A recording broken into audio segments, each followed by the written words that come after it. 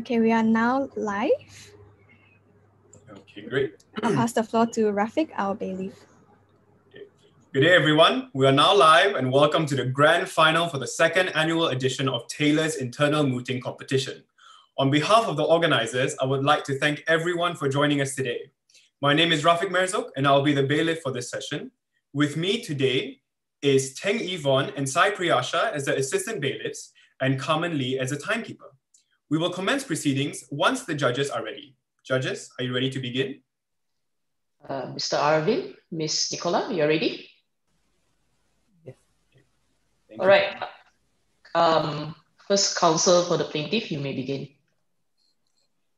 May it please the court, my name is Liu Lok-E. I represent the plaintiff, Mr. Alfie, alongside my learned co-counsel, Ms. Ng Yin Chia. My opposing learned counsels, Ms. Tan Ying Yi and Ms. Naomi Koo Sin Yi, represent the defendants. Ms. Grace, the first defendant, Mr. Thomas, the second defendant, and the daily newspaper, the third defendant. The plaintiff makes 3 submissions today. We are reserving 18 minutes for the first and second issue, 12 minutes for the third issue, and 5 minutes for rebuttals. I will be submitting the first and second issue. My co-counsel will be submitting the third issue and the rebuttals. The first issue is whether the plaintiff has satisfied the requirements for defamation against first and second defendant. The second issue is whether the third defendant can be held vicariously liable for the second defendant's report. The third issue is whether the defendants may successfully raise a defense of justification and fair comment. Would your lordships like to be reminded of the facts of this case? Yes, please. The plaintiff was the managing director of a company where the first defendant was an ex-employee. At the time of first defendant's voluntary resignation, she alleged in a scandal that she was constructively dismissed and had wrongly accused the plaintiff for being the reason behind the dismissal. Recently, when the first defendant was interviewed by the second defendant, a journalist, concerning the plaintiff's inappropriate tendencies, she accused the plaintiff for not respecting her privacy and bodily autonomy, resulting in an alleged constructive dismissal. The second defendant jumped at this chance and published scandalous report to the third defendant's daily tabloids and websites to the public at large. I shall now begin my submission. My lord, the plaintiff has suffered serious harm to his reputation because of the defendant's defamatory statements, which caused the plaintiff to be humiliated and embarrassed, whilst his standing and character as a managing director of Sherby & Co. were critically tarnished. Counsel, how many points do you have for your first submission? I do have. For the first submission, we do have the liability for libel and slander. And is that your only point? Is that your, because my question is how many points do you have for your first submission? We have for the first points. Issue. Yeah, 3 points. Okay, proceed.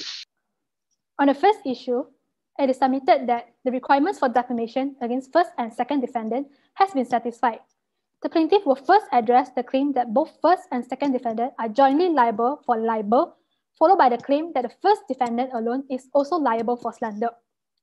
Second defendant is liable for libel as defamatory words contained in the report were published by him in permanent form on third defendant's daily tabloids and website. He used a defamatory headline that reads, "Alfie can't keep his fingers to himself," and quoted the first defendant's defamatory speech in his report. Regarding first defendant, despite her having made the defamatory statements orally, she is jointly responsible for the libel. The case on this point is the Court of Appeal case of Dr. Chong Eng Leong and Tan Sri Haris bin Muhammad Saleh, where the court referred to D.B. Vijandran and Kapil Singh and held that where the defendant gives a statement for publication or in expectation that it would be published, he becomes responsible for a republished version even if it is an edited version. In D.P. Vijandran, which cited Carter Rugg on libel and slander, where an individual gave an interview to reporters intending that the defamatory statements would be published even if it is an edited version, the individual will be liable not only for slander in publishing the statements to the reporter, but for in libel in that he authorized the publication, which subsequently was made in the newspaper itself. Applying this to the present case, the plaintiff's action against first defendant takes the form of libel, as first defendant had maliciously intended to use, permit, or cause the third defendant to publish the defamatory report against the plaintiff.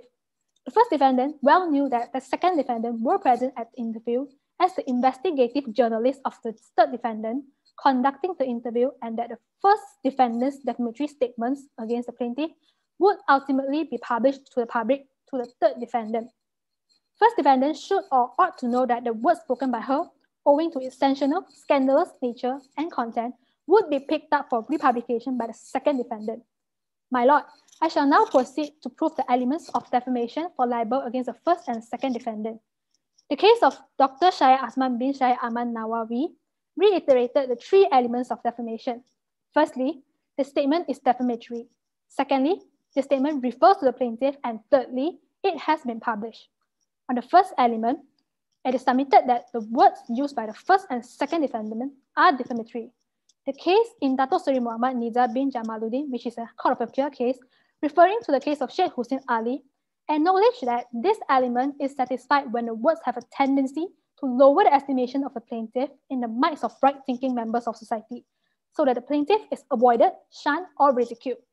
These defamatory words are defamatory in its natural and ordinary meaning, as well as by way of a false innuendo.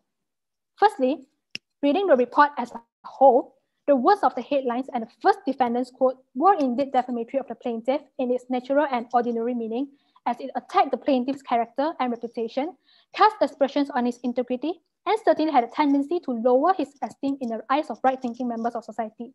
The plaintiff pleads that these words meant the following. The plaintiff is a pervert who could not refrain himself from touching the first defendant. The plaintiff is disrespectful to the first defendant. Counsel, where does it say in the statement that it was the plaintiff himself who had touched the defendant? By referring to the headline and the first defendant's quote combinedly, it shows that who was responsible for the headline? Mr. Thomas, isn't it? So so you're relying on the headline and the argue that the first defendant is liable for making the defamatory remarks, but who's responsible for making the headline? Is it Mr. Thomas or is it the editor of the newspaper? The second defendant is responsible for the headline, but the first defendant is responsible for the quote. But when I ask you which portion of the statement is defamatory, you're saying you referred to the headline and you're reading the headline together with the quote.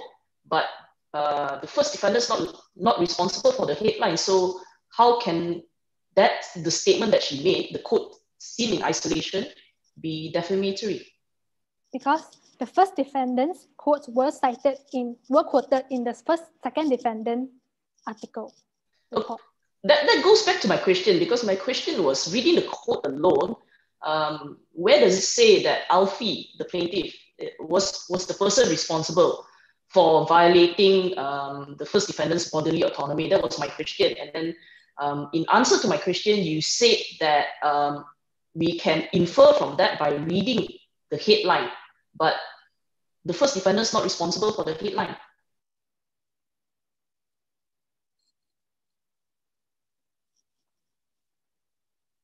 My lord, I see that we are not on the same page. May I it's my lady. It's my lady, and sorry. Yes. My apologies. Yes, we are not on the same page. So you have to convince us, how is it that Grace's statement, the first defendant's statement, amounts to defamation? Her statement amounts to slander and also libel, because she's spoken the words in the interview. Which goes back to my question, how are those words defamatory? The words are defamatory by way of true innuendo or false innuendo. Those are all legal principles, very abstract legal principles. Try and apply it to the facts. Factually speaking, when I looked at the passage, nowhere in the passage did she refer to Alfie as the person who violated her bodily autonomy. There are external facts that can prove that the plaintiff, referring to the plaintiff, which I will be addressing later. Can you address it now? Yes, sure.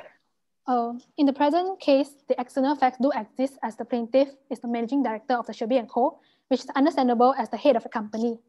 It is also proven that the fact that the defendant one words are defamatory, as the plaintiff head was mentioned in the quote. Furthermore, these facts are known by the second defendant at the very least, which the words are published too.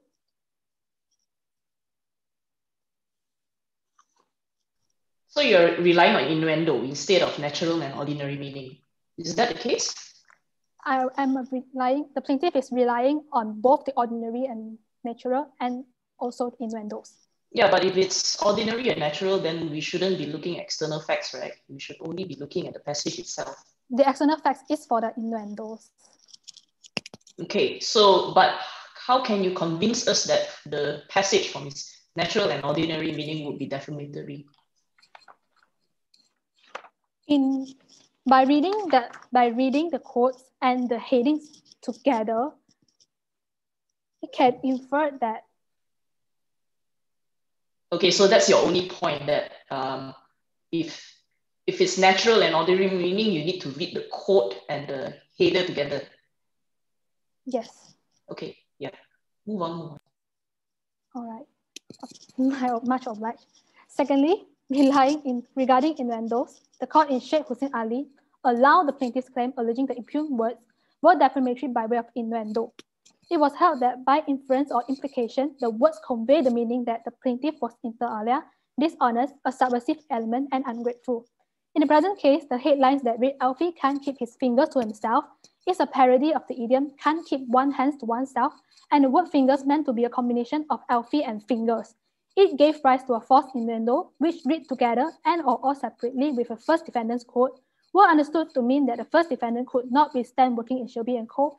and involuntarily resigned because of plaintiff's disrespectful conduct towards her, including making inappropriate physical conduct. On the second element, it is proven that the words refer to the plaintiff. In Sanderson and Million Times Limited, it was held that the headlines and article following were defamatory in their ordinary and natural meaning, and the plaintiff was clearly pinpointed in the article so as to be instantly recognizable by those readers of the newspaper. Applying to the facts, the plaintiff's name was cited in the headline. There is no doubt that the words or statements contained in the report referred to the plaintiff. The third element of defamation means disseminating the defamatory words to a third party other than the plaintiff.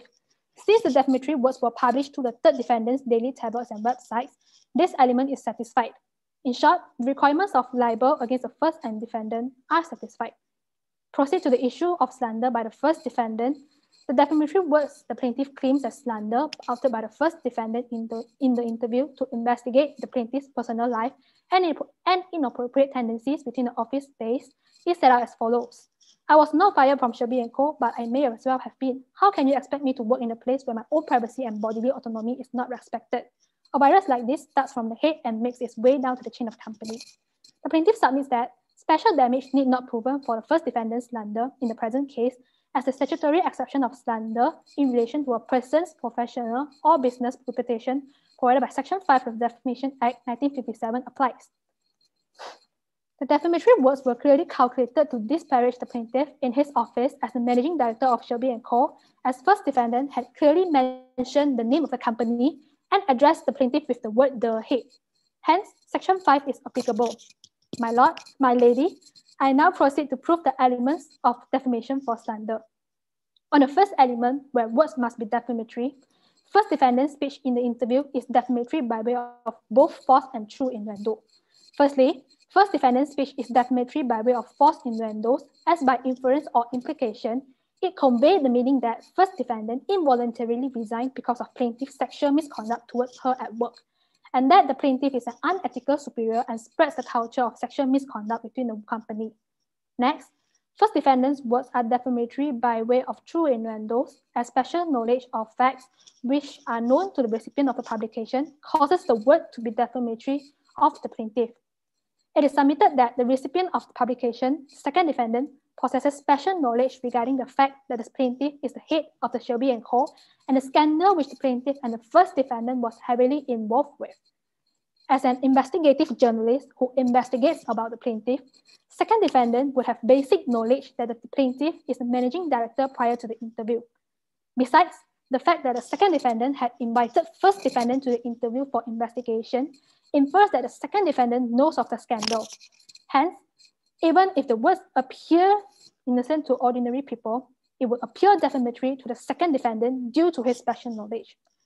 Relying on true innuendo, the plaintiff has to first prove that there exists external fact other than the words by the first defendant, and these facts, which must be proven combined with the first defendant's words, are defamatory in nature. Secondly, the facts must be known by one or more persons to whom the defendant's words have been published. And lastly, the knowledge of these facts may cause the words to be defamatory of the plaintiff in the eyes of reasonable men who are privy to the special facts. In the present case, external facts do exist as the plaintiff is a managing director of Shelby & Co., which is understandable as the head of the company. It is also proven that this fact combined with the first defendant's word are defamatory as the plaintiff is the head mentioned in the first defendant's quote. Furthermore, these facts are known by at the very least the second defendant whom the words are published to. The knowledge of these facts may cause the word to be defamatory of the plaintiff in the eyes of reasonable men who are privy to the special facts. A reasonable man with the knowledge of the scandal and that the plaintiff is a head of Shelby & Co. will find first defendant's words defamatory of the plaintiff. More so, the second defendant knew the background of the plaintiff. On the second element, the words did refer to the plaintiff. The three factors determining whether words refer to the plaintiff set out in Chiu Siu Kan and Sunny Bui is fulfilled since there exist proven external facts which link the defamatory words to the plaintiff. The words were published to second defendant who had actual knowledge of those external facts, and that imputing knowledge of these facts to a reasonable man objectively, he could come to the conclusion that the words indeed refer to the plaintiff. Lastly, the third element of defamation is satisfied since there was publication of the defamatory words by the first defendant and the second defendant. My lords and ladies, to conclude the plaintiff's submission on the first issue, the requirements for defamation against the first and second defendant is satisfied. Proceeding to the plaintiff's submission on the second issue, whether the third defendant can be held vicariously liable for the second defendant's report, there are two alternative grounds. Firstly, in the context of defamation action, prima facie, vicarious liability principles do not apply in the line of Court of Appeal and High Court cases as seen in RP Bank Berhad, and also in Desiree Culture. In this submission, the plaintiff refers to the case of Desiree, which cites RHB Bank, that referred to the control test in Honeywell and Stain and Lucky Brothers as the applicable test in determining whether the person is an independent contractor or a servant or agent.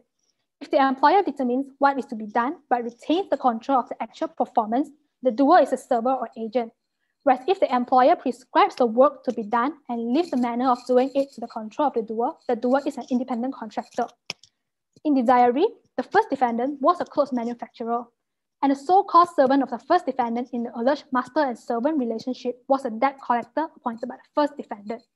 The debt collector was held to be an independent contractor as the first defendant does not retain control over the debt collector. On the facts, it was proven that neither the first defendant nor the debt collector had determined the manner in which the debt collection services were to be conducted.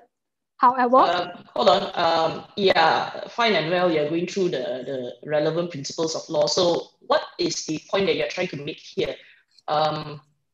Is Mr. Thomas an employee or an independent contractor?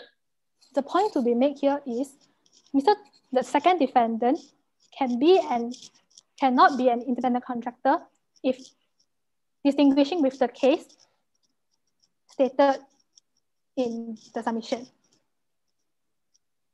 You are citing a case so that you can distinguish it to prove a point that he cannot be an independent contractor. Do you have a case that says that even if a person is not formally an employee, if he is in a relationship that is akin to an employment, then vicarious liability can be established? My apologies, my lady. Due to my research, I could not find any case that relates vicarious liability and defamation that can be held liable. No, not really defamation per se, but any tortious liability, because I think the general principle would apply because defamation is a tortious action. So contextually, if you have any other case where the court has had, not only Malaysian court, maybe UK courts have held that a company can be liable for vicarious liability for the conduct of an independent contractor who has acted akin to an employee of the company. So I think that would be helpful for the court as well. My apologies. I could not find, I did not include the case in my submission. You say you did not include the case in your submission, but are you aware of any relevant cases? Yes, my lady. And can you give an example of a case that you're aware of? May I have a moment to consult my notes? Yeah, sure. Yeah. Much obliged.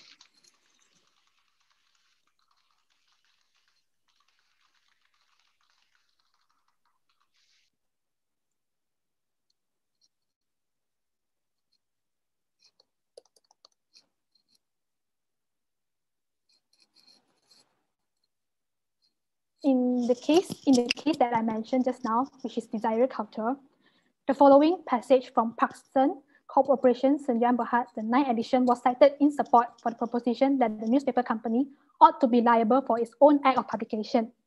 It mentioned that any person who has authorized or participated in the publication of a libel is treated as publishing the libel and hence is liable in his own right. Thus, if B writes a book and A publishes it, A is liable for its act of publication, whether B is his servant or agent or neither. The position is the same when newspaper A publishes an article or letter submitted by B. That is not a case on vicarious liability, is it? It's a case on defamation. So the publisher is taken to be the primary tortfeasor. Yes, my lady. So it's not a case on vicarious liability. Yes, my lady. Okay. So you have no other cases? No. Okay. Yeah. Do you have any other points in your submissions? I would like to distinguish the case that I mentioned with the present case. Apologies for interjecting, Liu Yi. Your time has run up. Would you like to ask for additional time from our Lord and Ladyships? My Lord and Ladyships, due to time constraints, may I request for an extension of 2 minutes? Mr. Aravind, Ms. Nicola, is that okay for you? 2 minutes? Yeah, that's fine. Yeah. All right. Okay. So, on the second ground, the plaintiff urged the court to consider that the circumstances of the present case are different. The differences are, in the line of cases where vicarious liability principle does not apply, none of the relationships were between the alleged master-servant relationships are similar to the present case. In the diary, the relationships were close manufacturer and debt collector. And in RHP Bank Berhad, the relationships were banks. Therefore, in the present case, the relationship is a newspaper company and an investigative journalist. The purpose of hiring the second defendant as an investigative journalist was for him to deeply investigate a single topic of interest, which is the plaintiff, and prepare a report for it to be published. The aim of hiring the second defendant was ultimately to make a publication, unlike in Desiree, whereby the engagement was to carry out a debt collecting, which is natural and ordinary circumstances, would not involve the circulation of certain flyers that are defamatory. Unless I can assist your lordships and ladyships any further, this is the end of my submission. My learned co-counsel will now address your lordship and ladyship on the third issue. Much obliged. Thank you, counsel. May it please the court, my name is Ng Chia. The third issue concerns whether the defendants may successfully raise the defenses of justification and fair comment. I shall now begin my submission. The plaintiff submits that both defenses ought to be inapplicable in the present fact situation. Beginning with the defense of justification provided by Section 8 of the Defamation Act, there's no burden on the plaintiff to prove the falsity of the defamatory publication, as the law presumes defamatory words to be false. The authority for this principle is the case of Tan Sri Haris bin Muhammad Saleh and Dr. Shari Isa. However, the burden of proof lies on the defendants to prove his allegations. The defendants have to prove the truth on the balance of probabilities. That is, the allegation is more likely than not to be true. This principle is stated in the case of Dato' Sri Muhammad Nizar bin Jamaluddin and System Television Malaysia. If the defendants fail to satisfactorily prove the truth to this honorable court, it naturally follows that the defense do not apply. The court in the case of Dato' Sri Nizar had stated the principle that an allegation published by repeating a rumor cannot be justified by proving that there was such a rumor. Instead, the substance of the allegation must be proven. And in another case of Abu Hassan bin Hasbullah, it was emphasized that allegations must be substantially justified by proving their precise truth. Turning to our present case, the plaintiff submits that the defamatory imputations are unfounded allegations based on 2 grounds. Firstly, the language in the headlines of the report stating that the finger, my apologies, I'd like to rephrase myself. The language in the headlines stating that the plaintiff could not keep his fingers to himself had imputed to the readers that the plaintiff had inappropriately touched the first defendant when there was no evidence that this was so, and not to mention that the first defendant had never ever stated that the plaintiff had any physical advances towards her during the interview with the second defendant. And secondly, the quote provided by the first defendant during the interview was merely based on a scandal. The first defendant's accusations that the plaintiff had disrespected her privacy and bodily autonomy, causing her alleged constructive dismissal in the interview, did not necessarily mean that the accusation has been proven on the balance of probabilities, because in actual fact, the defendant had voluntarily resigned from her position. The plaintiff refers to the Court of Appeal case of Wee Tong Hyang and Wu Cheng Hao on this point for the principle that the defense of justification by showing tenuous circumstantial evidence and inferences cannot be sustained. In the present case, since the police report was withdrawn and no further investigation was done on the matter, there were no legal actions taken to the court in order to substantiate the precise truth. The plaintiff here was never charged with any offense or have been convicted of sexual misconduct or for disrespecting the modesty of the first defendant. And there was neither a judgment from the industrial court finding that the first defendant was constructively dismissed. Hence, there's no solid and substantial evidence to sustain the plea of justification. In addition, the second defendant cannot justify by saying that he honestly believed that what the first defendant said was true and repeat what the first defendant had said in his report as an honest belief. This principle is stated in the case of Abdul Rahman Talib and Sini Vasagam. Therefore, the plaintiff urges the court to consider that the plea of justification should fail. Sorry, counsel. I know you've said that there was no other civil decisions or criminal decisions in favor of the defendants, but is it not open to the defendants now in this action to prove the truth of her allegations?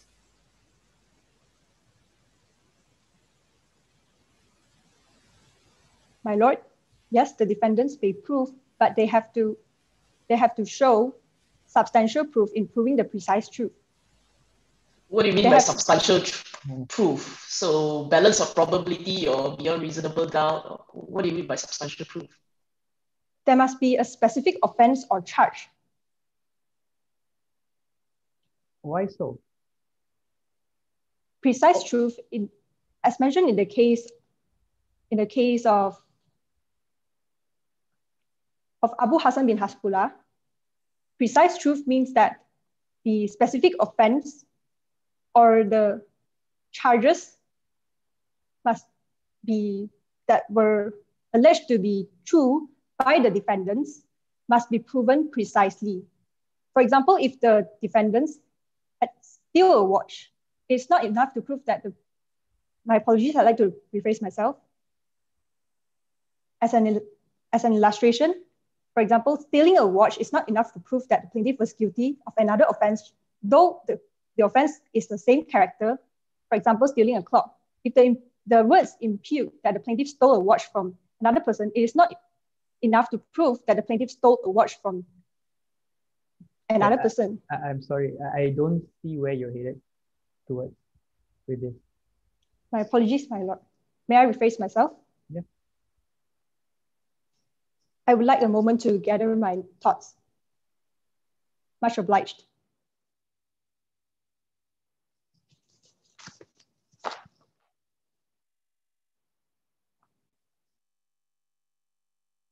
My lord, in order to prove the truth, the defendants have to specify which part of the statements was said to be the truth. The charges, they have to prove the charges or offenses that they allege to be the truth. Okay, what exactly do they need to prove? As in just say. They have to identify and particularize which part they have thought of the statement to be false. Yeah. Sorry, so they need to prove their statement. That's what you're saying? Yes, my lord. The quote. Okay, yes. And in that quote, I don't see anywhere where it was alleged that your client had committed a crime. You see my point?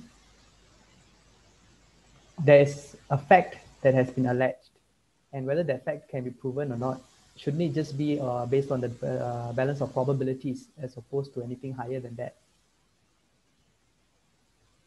Yes, my lord, it has to be proven on a balance of probabilities, and they have to prove the precise truth that they were talking about. It is not up to the plaintiff to convince the court that whether the plaintiff has committed the charge of criminal offense or tort of sexual harassment or misconduct. It is up to the defendants to specify that what they allege to be the truth from the statement. Okay, assuming they have crossed that legal burden of proof, wouldn't that shift the evidentiary burden back to your client? I mean, I'm just dealing with the principles here. We're not going into the actual proving or disproving of the facts itself, because I think that would require a trial of the action. Yes, my lord. My answer on this is yes. Okay. My lord, may I proceed to my submission? Yes, please. Much obliged. The plaintiff now proceeds to the defense of fair comment provided by Section 9 of the Defamation Act. This defense is not absolute and can be defeated when there is malice on part of the defendants when publishing the defamatory statements. This principle is set out in the case of Abdul Rahman Talib. The plaintiff submits that the defense of fair comment should in any event fail, as the defamatory statements were maliciously made by each of the defendants. The plaintiff will be proving actual malice against each of the defendants in the order of the second defendant, third defendant, followed by the first defendant. And my lord and ladies, it is submitted that the second defendant. Sorry, so fair comment cannot be used if the comment was made maliciously, right? So can you identify precisely the evidence that you're using to support your argument that the comment was made maliciously? Because when I looked at the facts, I cannot find any obvious evidence of a malicious intent on the part of the defendants. My lady, it was stated in a line of cases that malice can be inferred by the court from facts of the situation. Actual malice can be proven by inference. In the present fact situation, but we cannot just infer something out of the air. There must be certain facts that are available to us, and then from those facts, then we make certain inferences. So, what are the facts that you are relying on? Much obliged. Firstly, I'm relying on the fact that the publishing of the report was actuated by an act of sensationalism, motivated by a dishonest and indirect motive by the second defendant. And secondly, the second defendant had been indifferent to the truth of the published words and had not done any prior verification with the plaintiff before publishing. Are they required to do verification because they are not raising the defense of qualified privilege? I know that the duty to verify, it's a prerequisite if they're relying on the defense of qualified privilege, but this is a defense of fair comment. Yes, my lady, for the defense of fair comment, malice defeats fair comment as well. Hence, no, I'm looking at you are saying that the failure on the part of the defendants, particularly, I guess the second defendant is seeking clarification from the plaintiff. That fact alone, or rather from that fact, you can infer that the intent of publication is malicious. So is that the correct position of law? Because they are not raising the defense of qualified privilege. Qualified privilege, the publisher is required, or one of the things that the court will consider is whether or not the publisher had sought clarification from the subject of the defamatory statement. But this is the defense of fair comment. Is it a requirement for the publisher to first seek clarification from the plaintiff? My lady, I'm much obliged.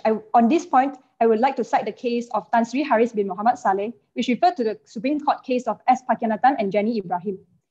The court held that publishing defamatory statements with the failure to contact the plaintiff for verification of truth constitutes a proof of actual malice. My lady, I would like to bring out the facts of this case in order to apply it to our present fact situation. The court in this case found malice on part of the first defendant, regardless of his effort in carrying out his own research to ascertain the truth, apart from the materials given to him by another person.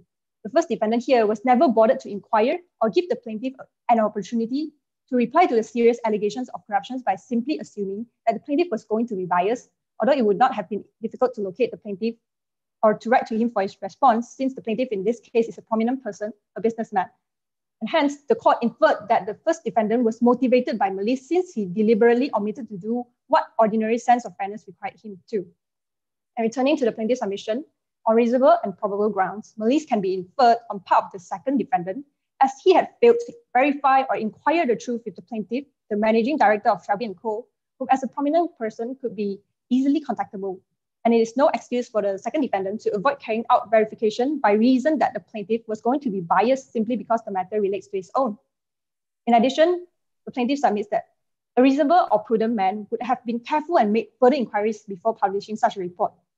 He did not do so because his desire to exaggerate the negative news to attract readers outweighed his sense of caution. Apologies for interjecting, Angin Chia. Your time has run up. Would you like to request for more time from our lady and lords? My ladies and lords, may I request for an extension of 2 minutes? Mr. Arvind, Mr. Kolata. Okay? Yep, I have no issue. Yeah. I'm much obliged. And since the third defendant has also failed to verify the allegations with the plaintiff before authorizing the publication of the defamatory report to a wide spectrum of audience, malice can also infer. And lastly, the plaintiff submits that malice can be reasonably inferred against the first defendant on 2 grounds. Firstly, there was evidence of personal spite towards the plaintiff, and secondly, there was an indirect motive to make use of the interview occasion. On the first ground, the plaintiff would like to cite the case of Gi Tong Hyang, which cited Abdul Rahman Talib, Court of Appeal case, which recognized the principle that the existence of malice may be proven by extrinsic evidence outside of the libel itself. For example, it may be expressions of personal spite, ill will towards the plaintiff. It can be anything which shows that the plaintiff and defendant lived on bad terms, whether before or after the publication. My lords and ladies, it is submitted that the first defendant had previously lived on bad terms with plaintiff as there was evidence of expressions of personal spite and ill will against the plaintiff. It can be inferred from at the time of the first defendant's resignation, she baselessly accused the plaintiff of being the reason for her resignation being involuntary in the scandal. This shows that she held a grudge against the plaintiff long before the publication. And on to the second ground, is submitted that the first defendant had taken advantage of this interview and exploit this occasion to revive the scandal again after a year. This amounts to a dishonest and indirect motive of making use of an occasion for some indirect purpose, which is inferred as malice based on the case of Abdul Rahman Talib. The first defendant here had withdrawn the police report and had not taken any legal action during a period of a whole year, but she had only brought up the matter recently at the exact timing when she was interviewed. The matter had been already settled amicably, and since the police report was withdrawn and no legal action was taken, hence it can be inferred that it was actuated by some indirect motive which constitutes malice. In summary, the conducts of the 3 defendants have clearly evinced the presence of malice, which defeats the defense of fair comments. My lords and ladies, to conclude the plaintiff's submission, on the first issue, defamation is established, and on the second issue, the third defendant should be held vicariously liable for the second defendant's report. And on the third issue, the defense of justification and fair comment are ought to be inapplicable to the present case. Therefore, the plaintiff prays that the court awards general and aggravated damages in respect of the first, second, and third defendants' defamatory acts and an injunction to forbid continued publication of the offending statements. Unless I can be of any further assistance to your lordship, these are my submissions. I'm much obliged. Thank you, counsel. First, counsel for the defendant, you may begin. May it please the court, I'm Naomi Kusing-Yi, appearing on behalf of the defendants, Ms. Grace, Mr. Thomas, and the daily newspaper, thereafter mentioned as TDN. Alongside my co-counsel, Tan Ying-Yi, defendants respectfully reserve 15 minutes for issues 1 and 2, and 15 minutes for issue 3. I will be addressing issues 1 and 2, while my co-counsel will be addressing issue 3. 5 minutes will be reserved for rebuttals. Before I proceed, would the court require the facts of the case? I don't think so. Yeah. Much obliged. Moving on to our first issue, which is whether Alfie has satisfied the requirements for defamation against Ms. Grace and Mr. Thomas. The defendants submit that Mr. Alfie has not satisfied the requirements for defamation against Ms. Grace and Mr. Thomas on 2 grounds. That 1, the statements made are not defamatory, and 2, no reference was made to Mr. Alfie himself. My lord and ladies, the defendants will now move on to address and submit the first ground, that the statements made are not defamatory. We will be solely focusing on true innuendo. However, in response to the plaintiff's submission, for Ms. Grace, given there is no reference to Mr. Alfie, no explicit reference, such statements would be in actual fact not defamatory.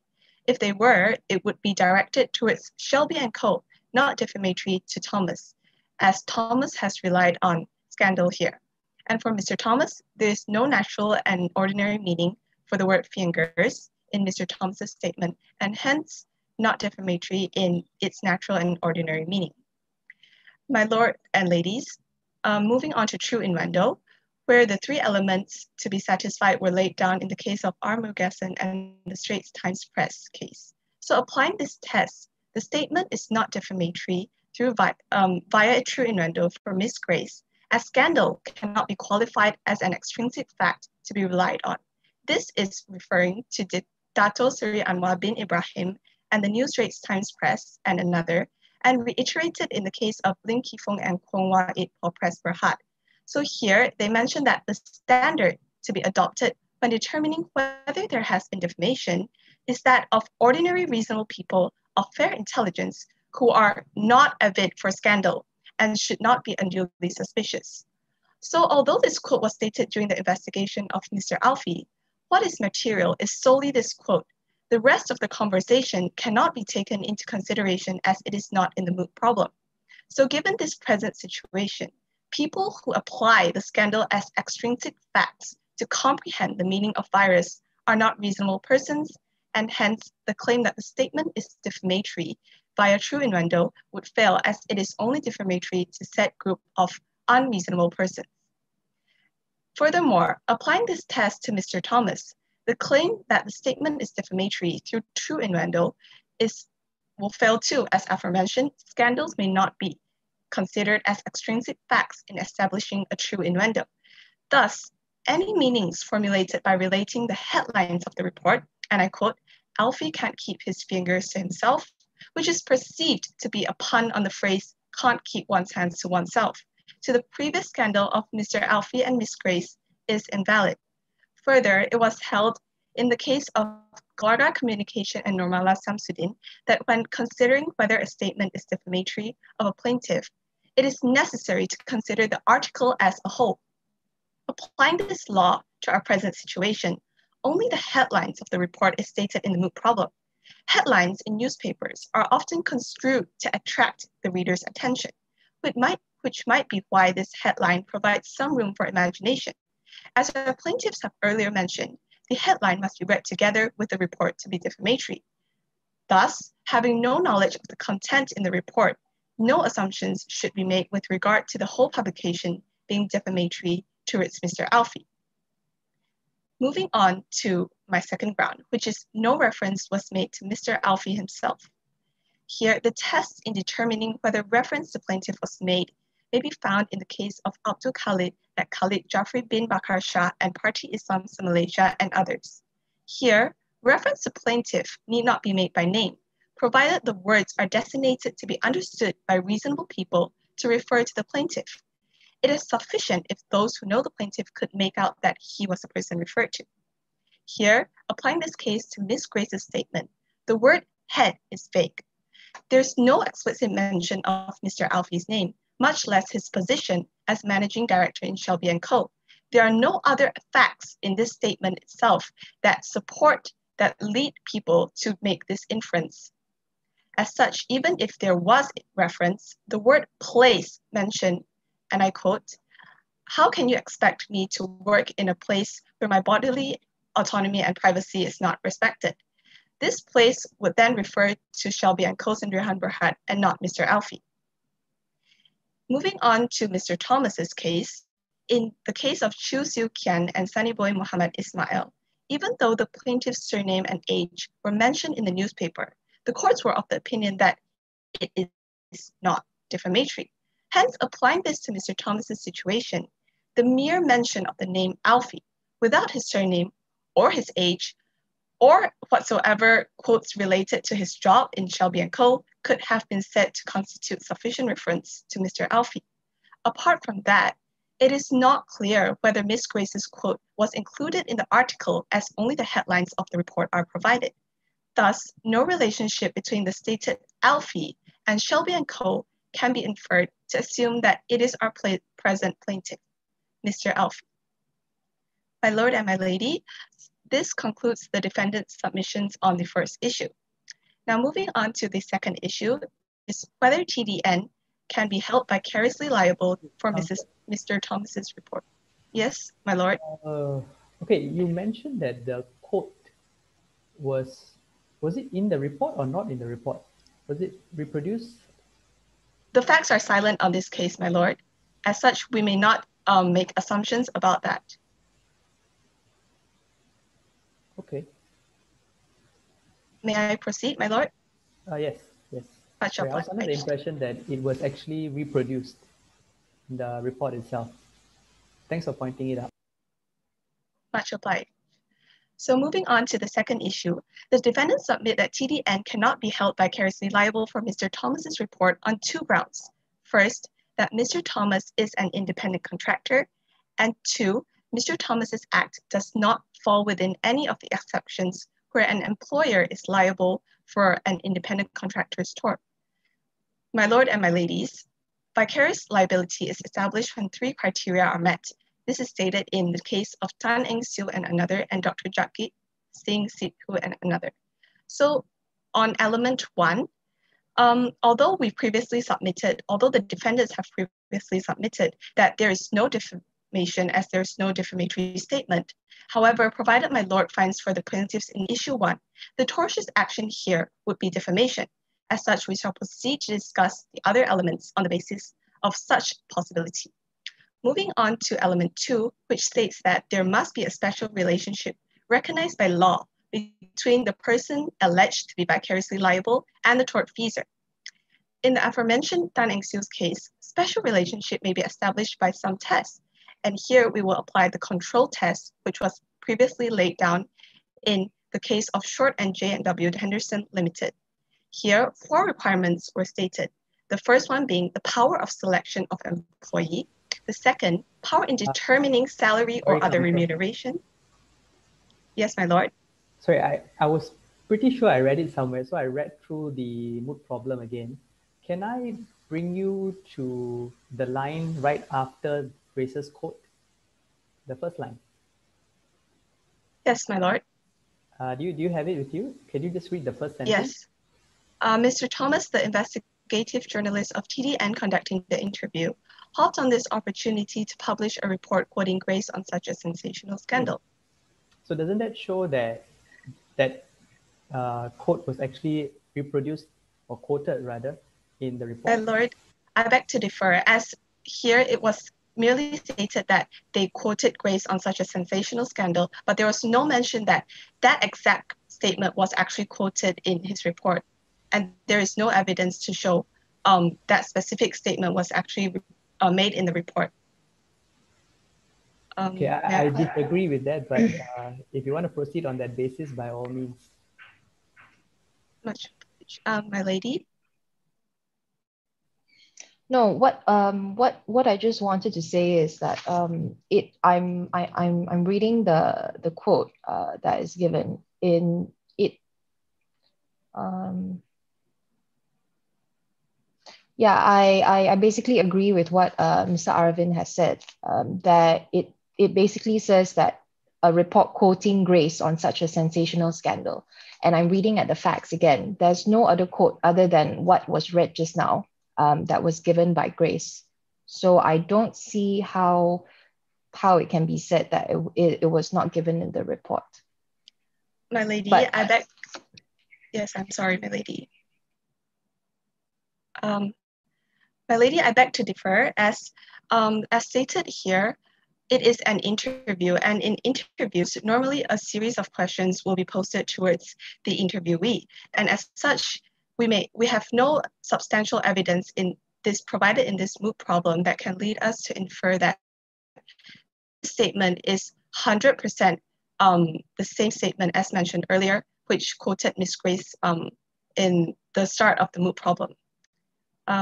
May I continue, my lady? Okay, counsel, let's put it this way. Assume for a moment now that we are on the same page, the judges are on the same page, that quote was the very quote that was published in the report. What do you have to say? Can you address us based on that? Because we're not interested in other points. Yes, my lord. So would you like me to address it in terms of the defamatory statement or reference to plaintiff? Anything, whatever points that you have from now on, just address it on the basis that that quote was in the report together with the headline. Alfie Yes, my can't lord. keep his fingers to himself. Okay. Yes, my lord. As such, I will refer you back to our arguments previously mentioned that such statement, even if it was included in this report, the statement itself is not defamatory, as no reference was made to Alfie, and the true innuendo, which people might gather that this statement is actually defamatory. The extrinsic facts that they rely on would be the scandal itself. The scandal, as aforementioned in the earlier part of the moot problem, which involved Miss Grace and Mr. Alfie. As such, wouldn't people who work at Shelby be aware of these extrinsic facts, which would be relevant in establishing innuendo for the purpose of defamation? Yes, my lady. Referring back to the case that I quoted just now, extrinsic facts do not include scandals. As such, scandals may not be relied on as extrinsic facts to prove that there has been true innuendo. I'm trying to understand the reasoning behind the case that you mentioned just now, that extrinsic facts do not include scandal. Why? Because I don't quite agree with the reasoning, because effectively in the case of innuendo, the facts are helpful to establish whether or not one can tell that the statement refers to a specific person as well, or whether one will see the statement as being defamatory. So how does that lead to extrinsic scandal cannot be used as extrinsic fact? What's the rationale behind the case? My lady, as stated in the case of Dato Seri Anwar bin Ibrahim and the New Straits Times Press, here was stated that the standard to determine whether there has been defamation is that reasonable people, they are not a bit of scandal. As such, scandal, a reasonable person would not have relied on scandal to come to such a defamatory meaning. My lady, I see that we are not quite on terms on this issue. May I proceed with my submission? Okay, you were submitting on the issue of vicarious liability, isn't it? Yes, my lady. Right. Okay, so what are your points? Can you briefly just set out your points? Yes, my lady. Our two main grounds are that Mr. Thomas is an independent contractor, and the second one would be that even when he is an independent contractor, his act does not fall within any of the exceptions where an employer is liable for an independent contractor's tort. This is in reference to... Counsel. Right, so your main point is that he's an independent contractor. Yes, my lady. That is your primary point, right? Yeah. Yes, are you aware of the case of Cox and Ministry of Justice? Yes, I think it's a UK Supreme Court case. Yeah. Can you address us on that point? Because I'm quite convinced to expand the law on vicarious liability in Malaysia. So, and I'm quite persuaded by the reasoning of the Supreme Court in that case. So can you please address me on that point? My lady, as referring to the case of Cox and Ministry of Justice, there was this part in essentially that stated what sort of relationship has to exist between an individual and a defendant before a defendant can be made vicariously liable in the tort of the conduct for the individual. So here, I would refer you back to the control test, whereby we can establish that the degree of control that TDN has over Mr. Thomas is not sufficient enough to categorize him as an employer. And as such, he has this certain degree of freedom in his work and thus establishes him as an independent contractor.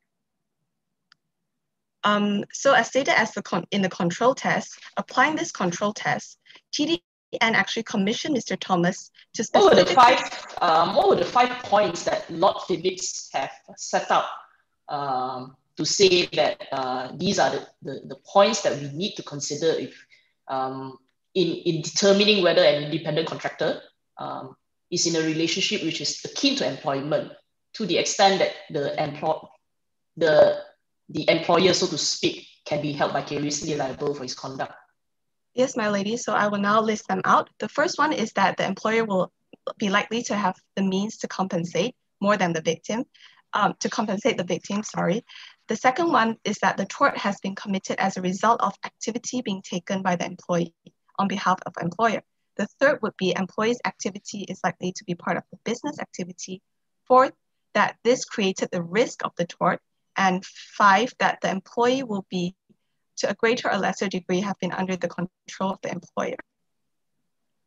Yeah, I'm quite convinced that all these 5 criteria have been satisfied on the facts of the case, primarily because Mr. Thomas essentially is doing something that is part and parcel of the business of the company, of the newspaper, right? Yes, my lady, I would like to refer you back to the Moot problem, which stated that TDN commissioned Mr. Thomas to carry out this investigative work on a contractual basis. So if Mr. Thomas were to there is no doubt that he is being contracted on a contractual basis, but that in and of itself would not exclude TDL from being made vicariously liable if we follow the test set out by Lord Phillips in Cox and Ministry of Defence.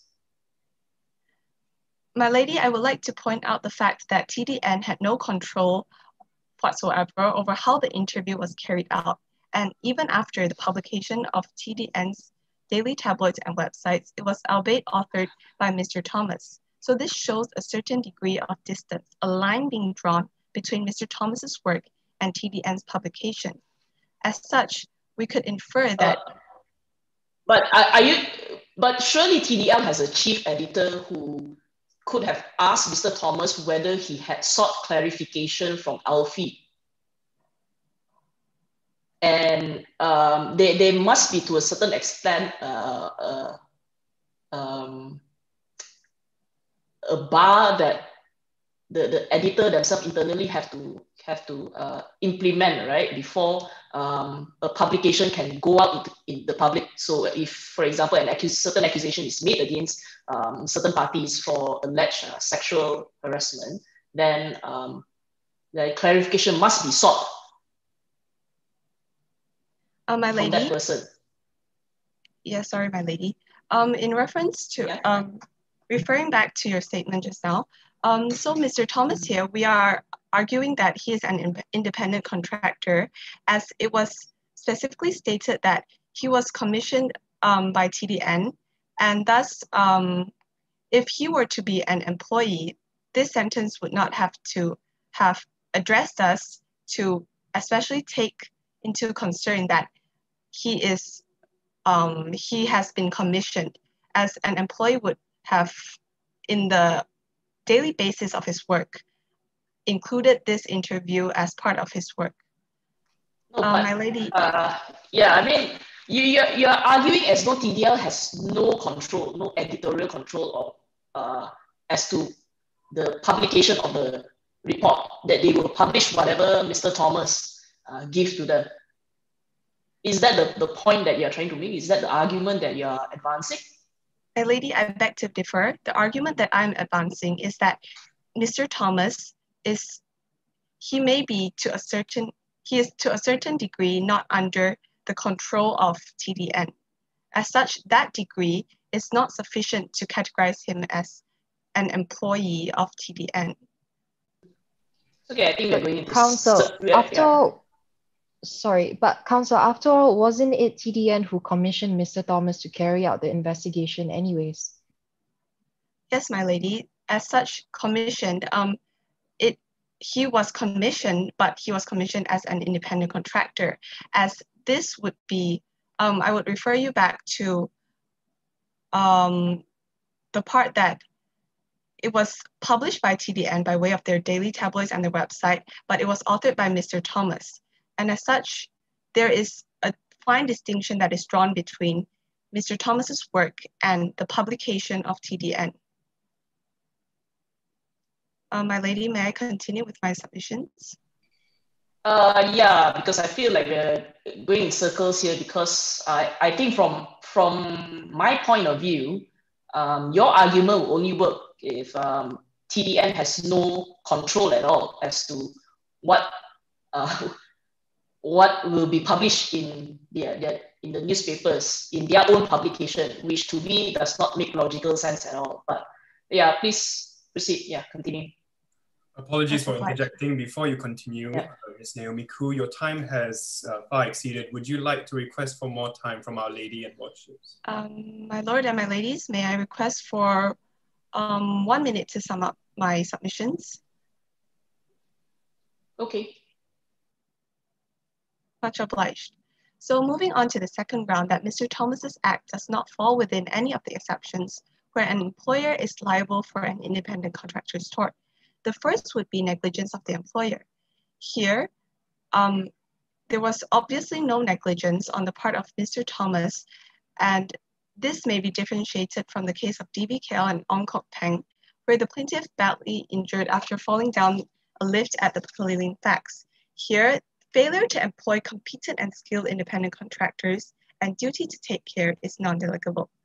And the second point would be non-delegable duties, which, as pointed out in the UK Supreme Court case of Woodland and Swimming Teachers Association, which laid down 5 features in order to determine whether it was a non-delegable act. So, referring to our present case, journalism may not be categorized as a non-delegable duty as it does not meet such features laid in Woodland. So my lord and my ladies, this concludes the defendant's submission on the second issue.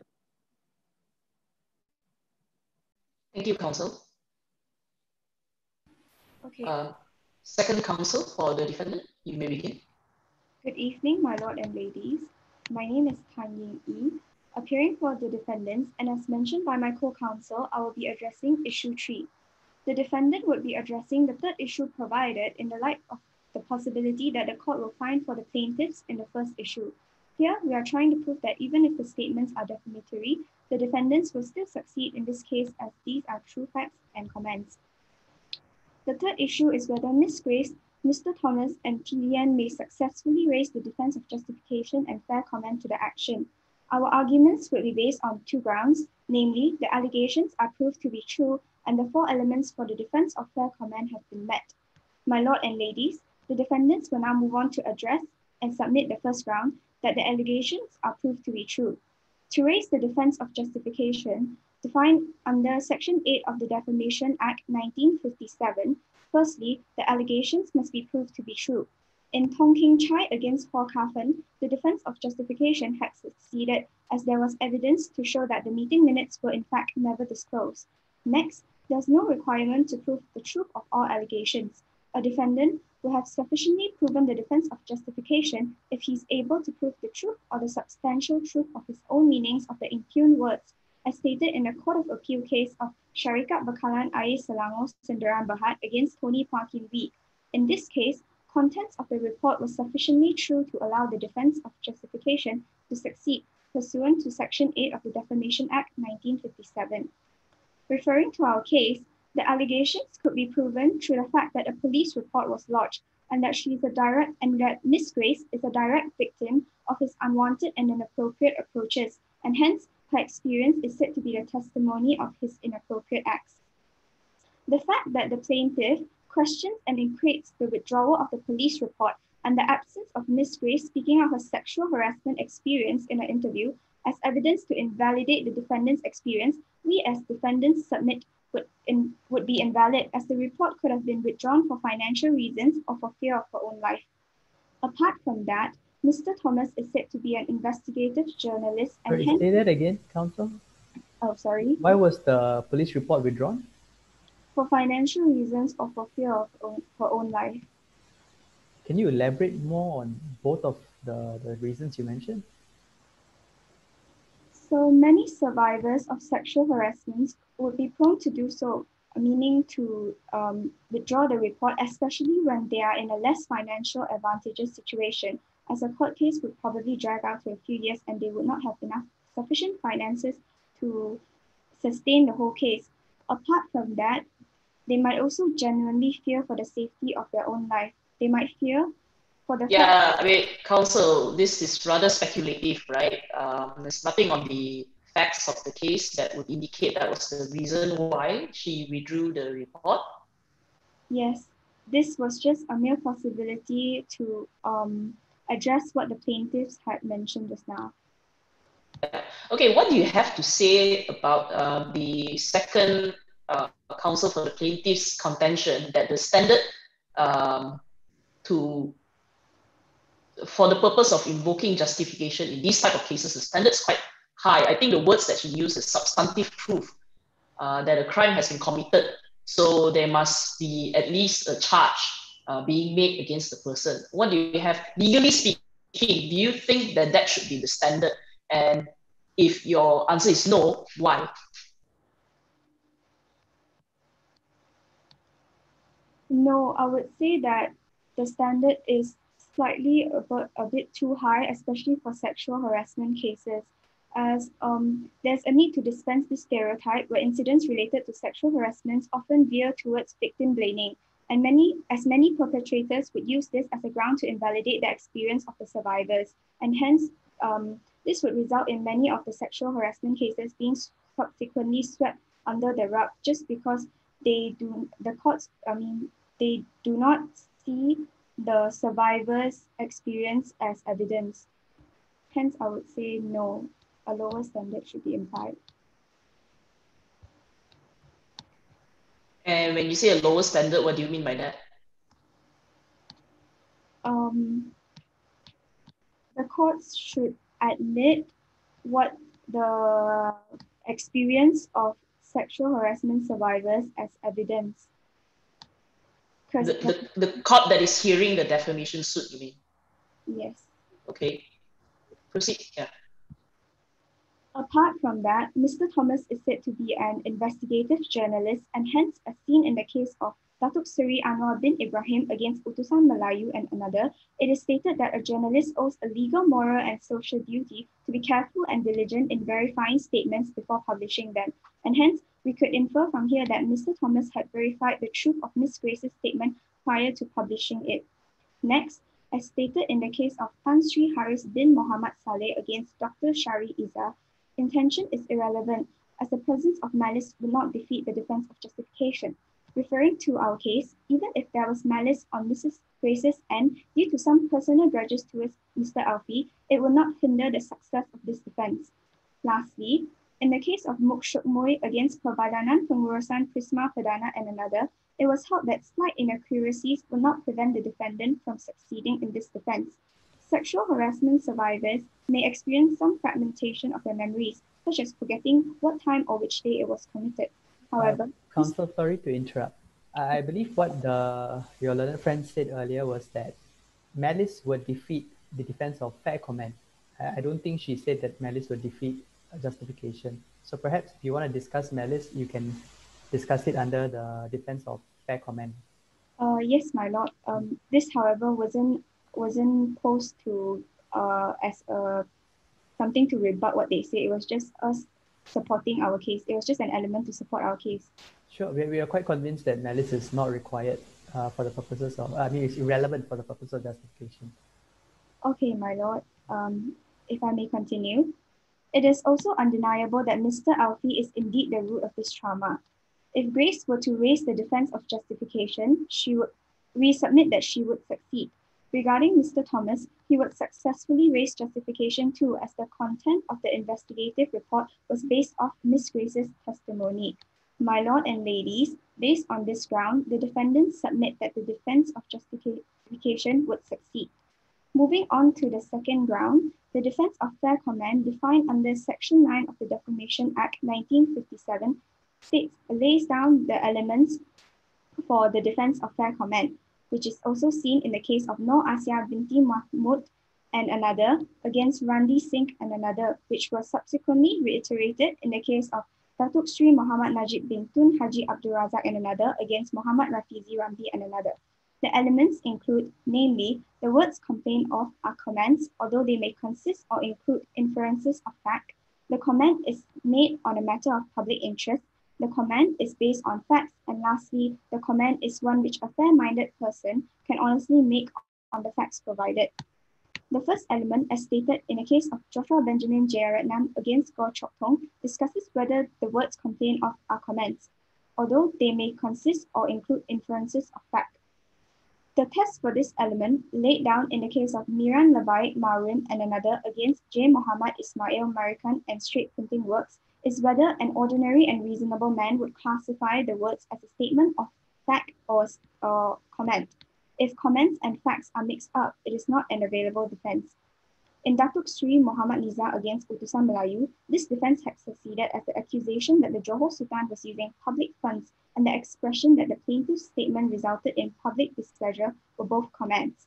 If Miss Grace were to raise the defense of fair comment, she would succeed, as what she stated in the interview was in the form of a comment of her uneasiness working in Shelby and Co., ultimately caused by the surroundings in her workplace, that of which includes the actions of the people at her workplace, specifically Mr. Alfie, which caused her resignation.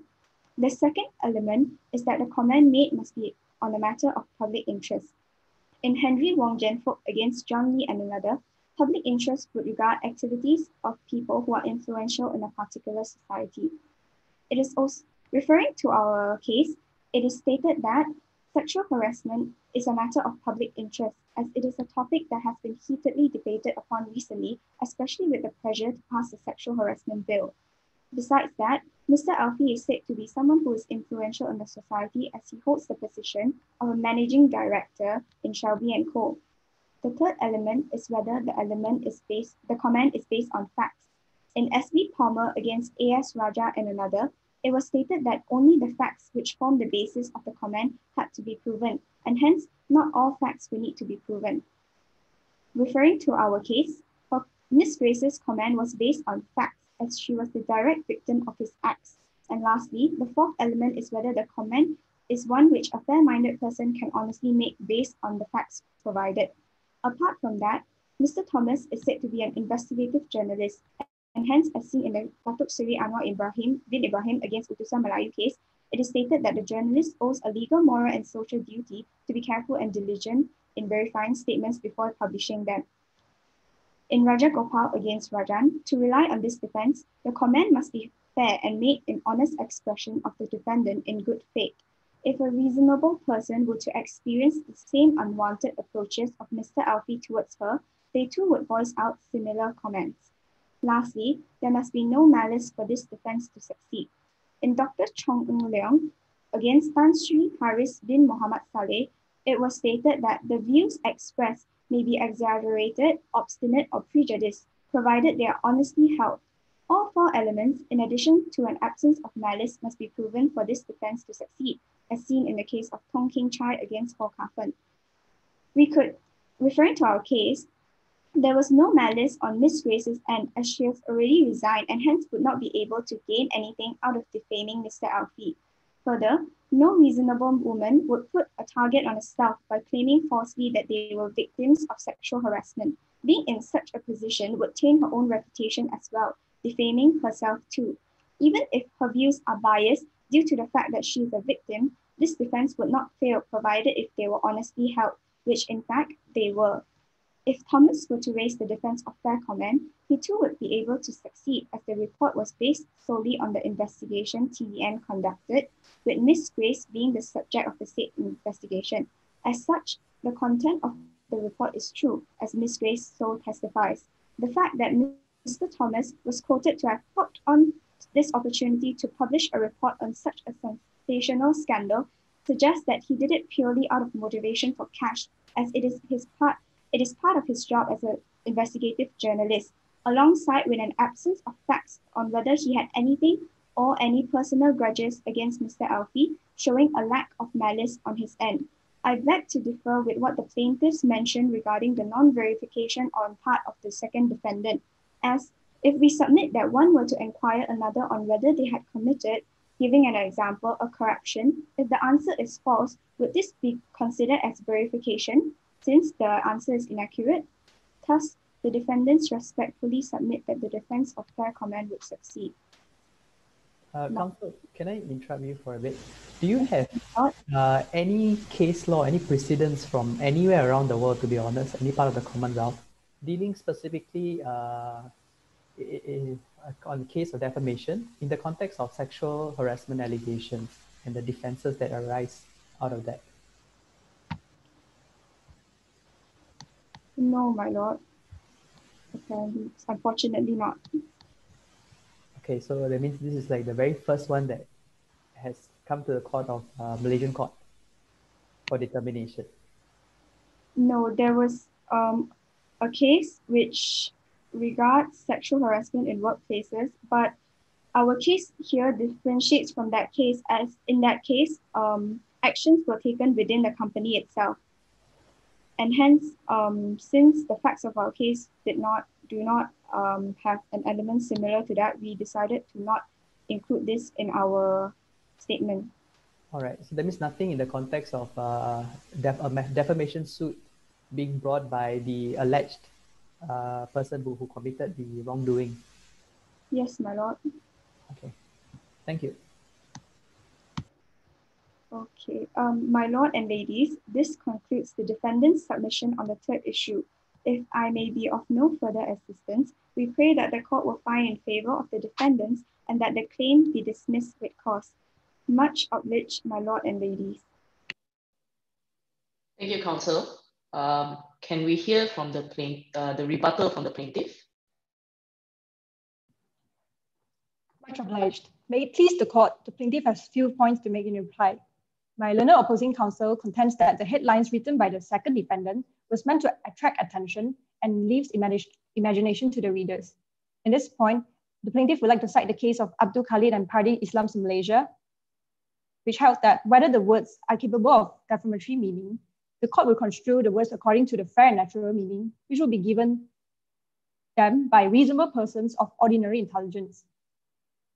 In this case, the defendants pleaded that the words were meant to be an entertainment, and the court in this case held that it is immaterial in determining whether the words were defamatory or not,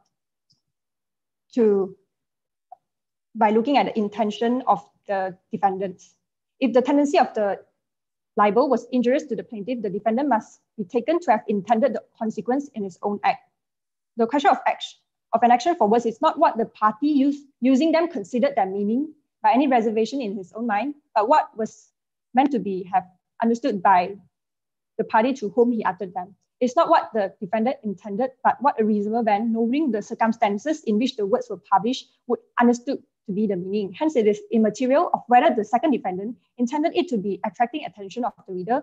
What is more important is what the readers may impute after reading the headlines and the context as a whole.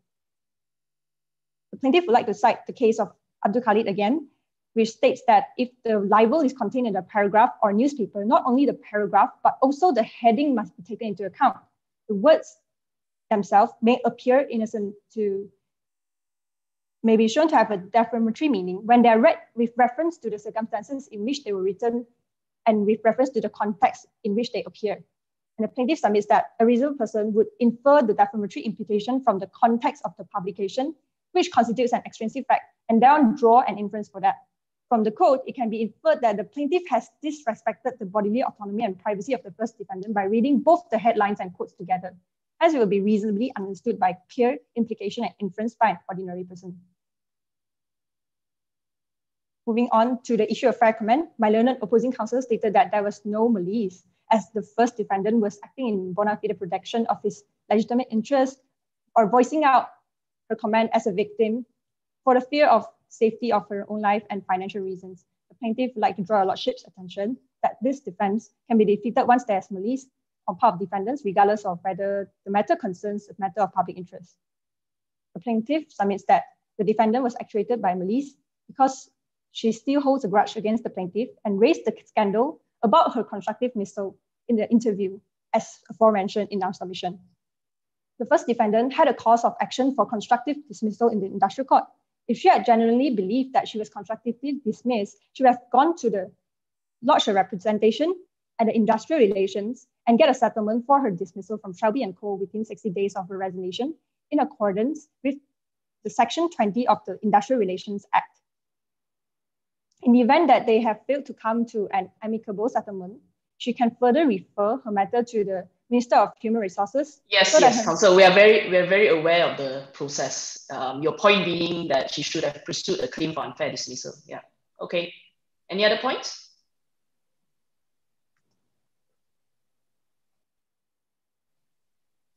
Is that all for your rebuttal? My lady, the plaintiff would like to submit another point. Yes.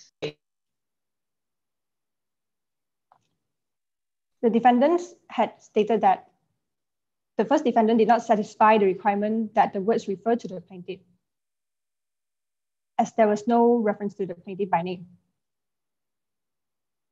The plaintiff submits that the words clearly refer to the plaintiff, as the topic of interest of the interview carried out by the second defendant is about the plaintiff's inappropriate tendencies within the workplace.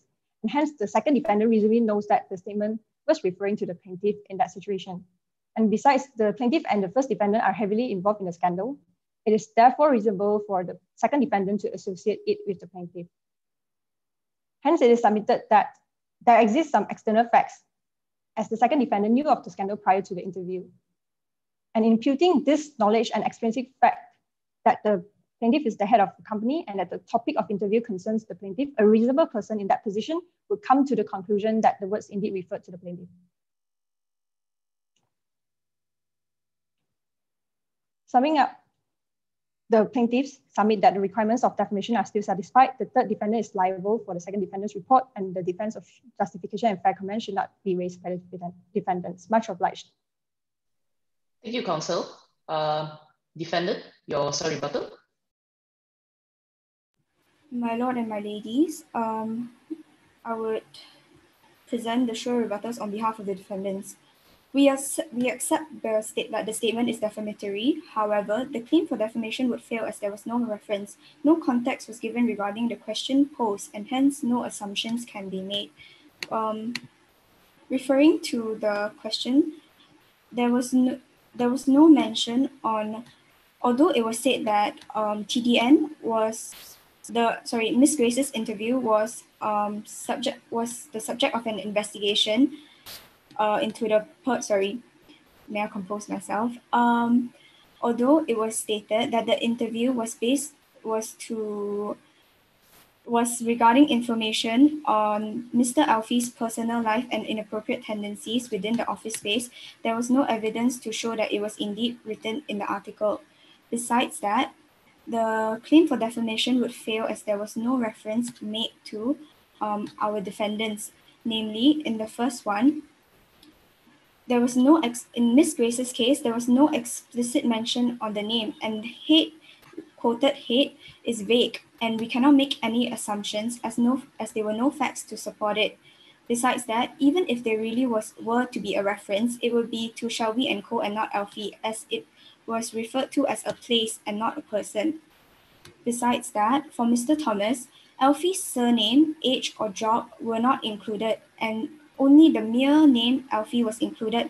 Hence, it is not sufficient to show that the Alfie in Mr. Thomas's headline was said to be the Alfie from Shelby and Co. Apart from that, we would still stand firm on our ground that there was no malice on part of our defendants. As for Miss Grace, she already had resigned and would not be able to gain anything out of defaming Mr. Alfie. Apart from that, the plaintiffs had also mentioned the process regarding the industrial relations. However, we would submit that since she had no financial means to carry out a court procedure, how would she wouldn't be aware that she would be able to lodge a complaint regarding the process that was mentioned by the defendant. However, nearly all of this was speculations. Are assumptions made by us. There was no malice on part of the defendants, as on Mr. Thomas especially, as the report made was just a part of his job, and it didn't have anything to do with having personal grudges against Mr. Alfie. So with this, the defendants would like to submit our sure rebuttals that the claim for defamation could not succeed, and the defense of justification and fair comment would be able to succeed. Thank you, my lady.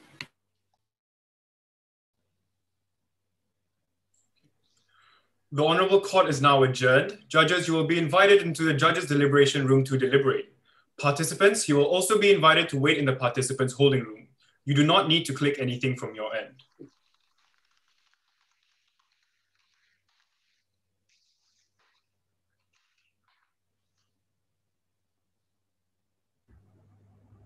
Rafiq, you might need to guide them to join back their breakout room for the participants holding, yeah? No worries, okay.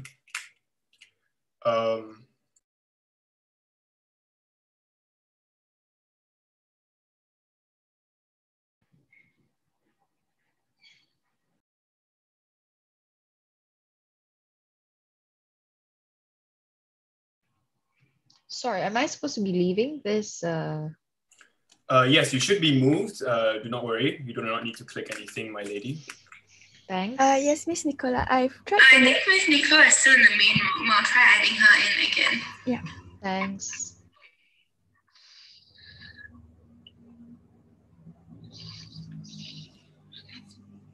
Do we need to fill up the score sheet or we can just say who? Yes, you have to fill out the score sheets. You can fill it on the blue squares. Oh, you're muted, Charmaine. Oh. I'm so sorry. Yes, you just need to fill out your scores in the blue squares, and the comments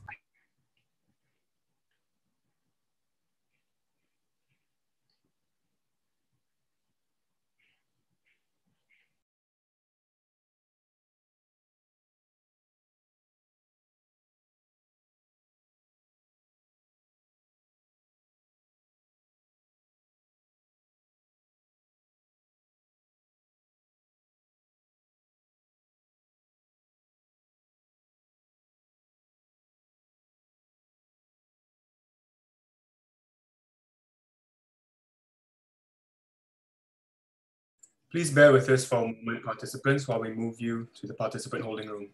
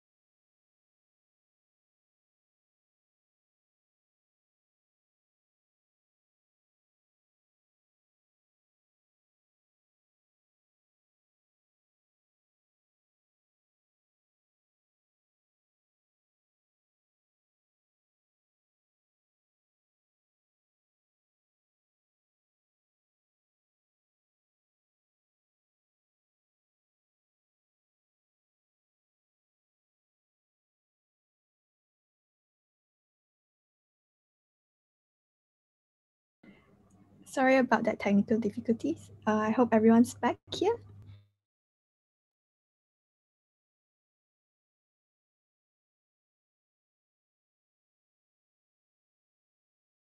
Yes, everyone should be back. Okay, hello everyone, welcome back. We would now like to invite the judges to give their comments. Thank you. I think we'll start with Nicola first. Right. Okay. First of all, I would just like to say a huge congrats and good job to all of you. Mooting is the first step, and I just really want to applaud you guys for taking this first step and giving it a shot. I just wanted to give some general feedback on your performance today. I think the first one is to always remember to slow down. I think everyone always has this common tendency to speak fast, especially when it's something that you're excited about. When you're doing a moot, you are trying to forward your arguments. It's always very common to speak fast. Even us, even me, myself as well. Sometimes in court, I have to remind myself as well to always slow down. So that's one of the comments that I have. The other one is, I would say, to not rely on your notes so much. Because from just now, from when you guys were submitting, we could see some of you guys were relying on your notes quite heavily. That's why when judges ask you a question, sometimes when you're being asked a question, you get caught off guard because you were relying on your notes, and when the judge asks you a question, somehow you just lose your ground and it becomes hard to gather your thoughts. So this is what I would usually advise is even if you need to rely on a lot of your notes, have a separate piece where you have all your key points. For example, just now, I think Ms. Chu Yi, she asked a question. She asked, okay, so what is your strongest point? What is your main point? Always have that in your mind that when you submit, you would want to put your strongest point first. Do not wait to list down all the authorities and all that. Put your strongest point out first.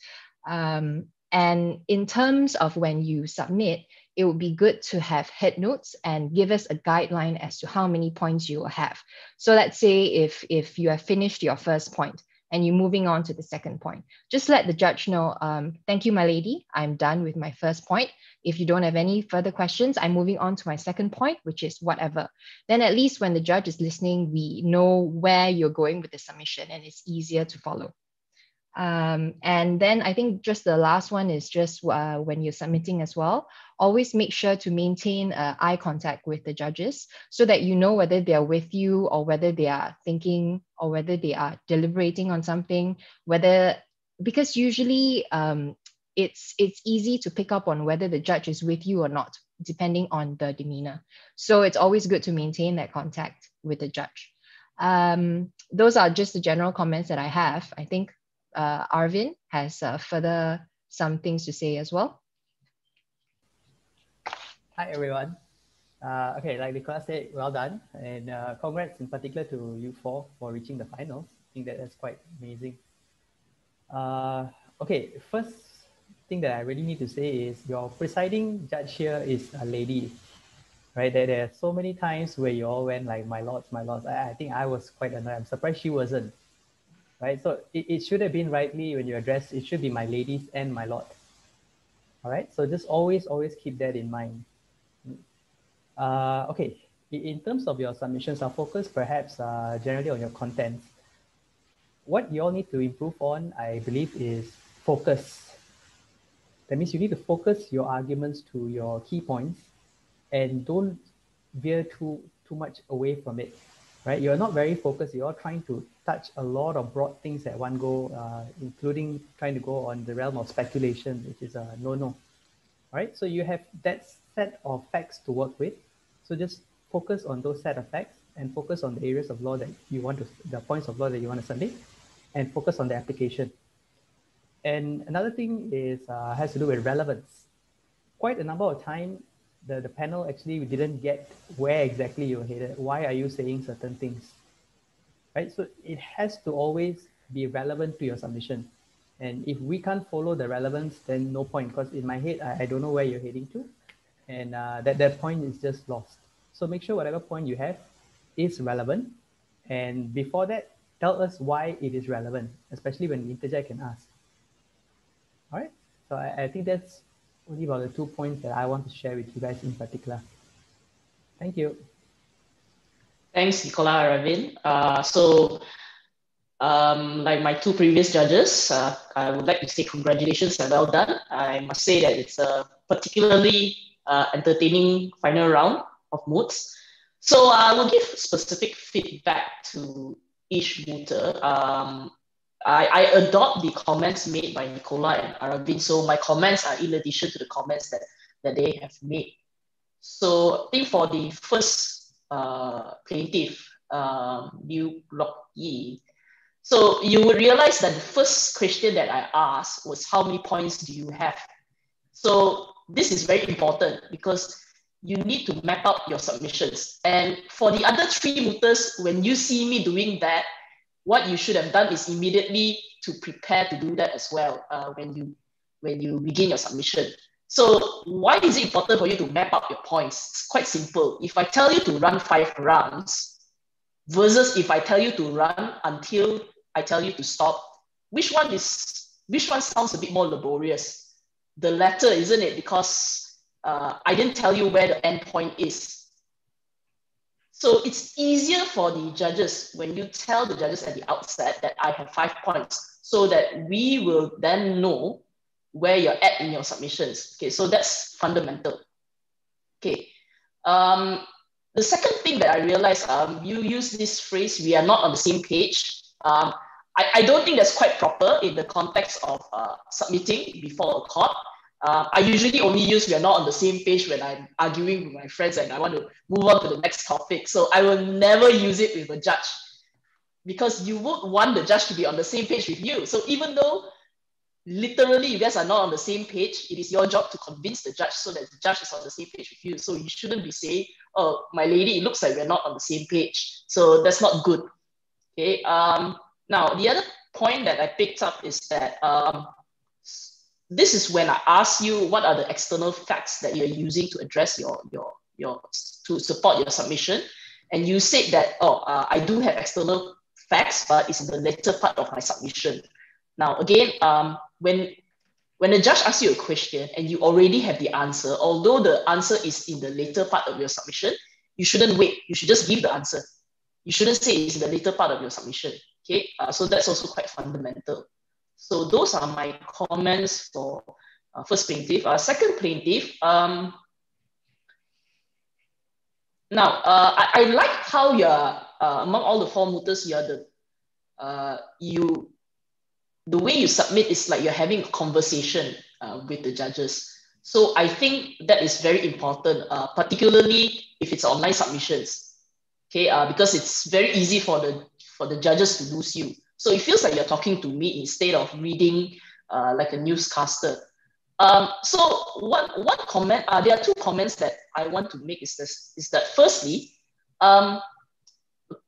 when I ask, there's this one point when I ask you for a case, whether or not asking for failure to ask for clarification is an evidence of a malice. Okay, you totally have the answer. You have the case on point, but you're too excited because you have the exact answer to my question, and then you just speed through the answer.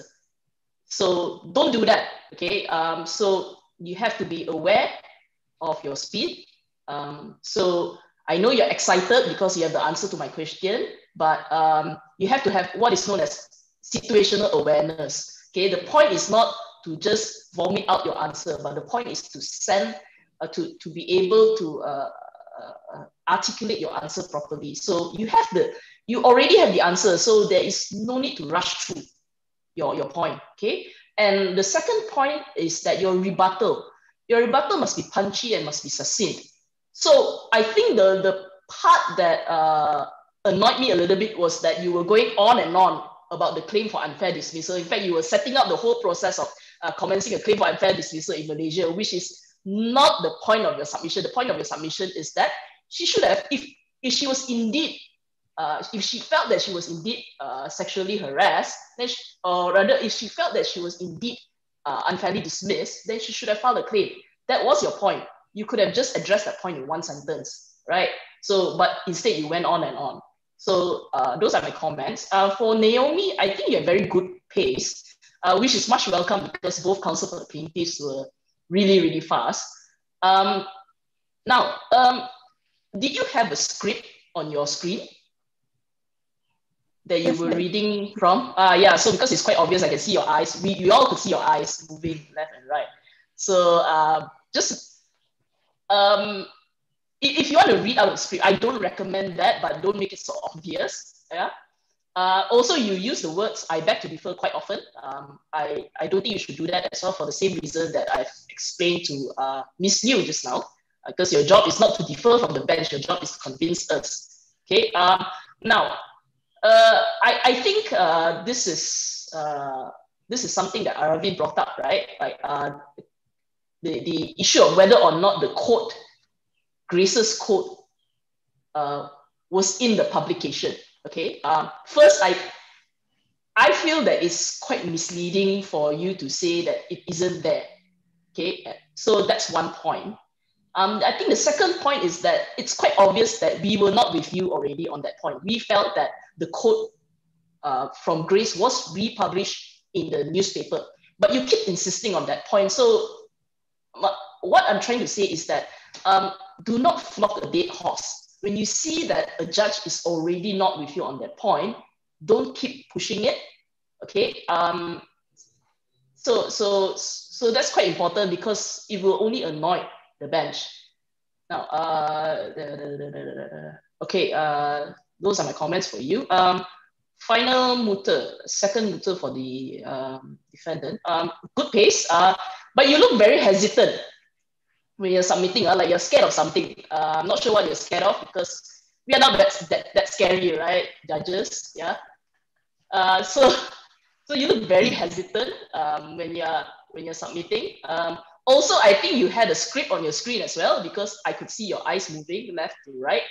Now, that's one. And the other reason why I know that you have a script on your screen is that the pace and the tone of the way that you talk, right, it differs from when you answer question. When you answer question, it's a bit more conversational, but when you're submitting, it's like you're reading out of a script. So you have to be a bit more consistent.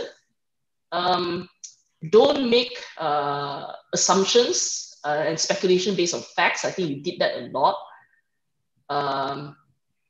And in your submissions, there are certain points that the plaintiff did not bring up. As a defendant or as a respondent, normally when you moot, you don't have to argue points which the plaintiff didn't argue. You don't have to rebut the points that they didn't rebut. Okay. Yeah. So I think I wanted to make two general comments as well. I think one of it, Ara has already picked it up. When you're addressing you need to address the bench properly. But the second point is, if you realize some of our questions,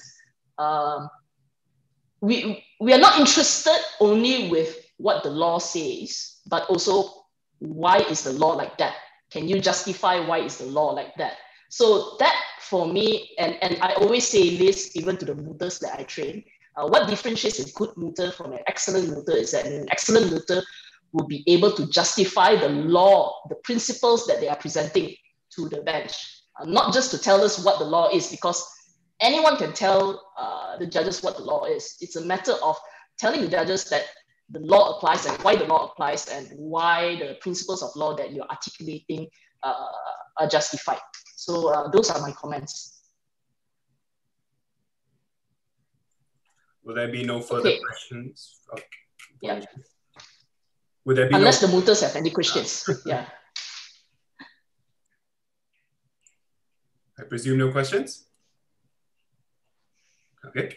Thank you, judges. We will now proceed with the photography session. Everyone, may I ask you to look into the cameras and smile. 3, 2, 1. One more. 3, 2, 1. Please bear with me for a moment while I verify the photographs. How times have changed. Taking a photo on a screen. This is the best we can do during this time. Yeah. Hopefully soon we can go back to physical moots. We are all hoping Yeah. to go back to court soon as well. Yeah. May I end the session? Thank you. Thank you, everyone. We have now come to the end of the grand finals of Taylor's internal mooting competition. For those of you who have joined us via the live stream, do stay tuned as we will commence the closing ceremony momentarily. Judges, you may now leave the meeting if you wish. Have a nice day. Thank you. Thank you. Thanks all. Judges.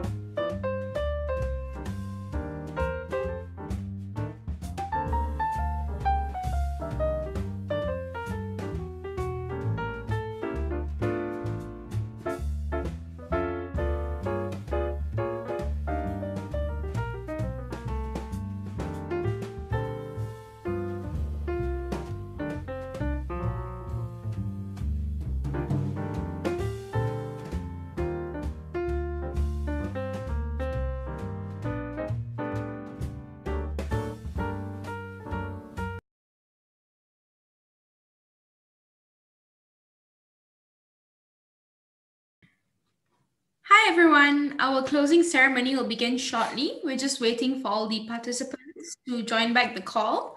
So stay tuned, we will be live streaming the closing ceremony as well, and we will start shortly.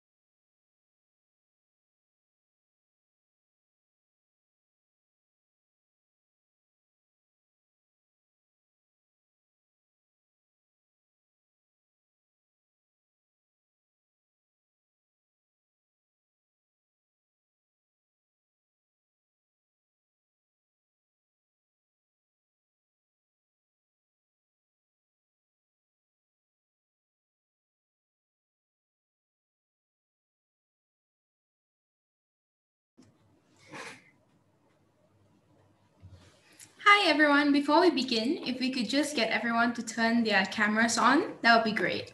Thank you.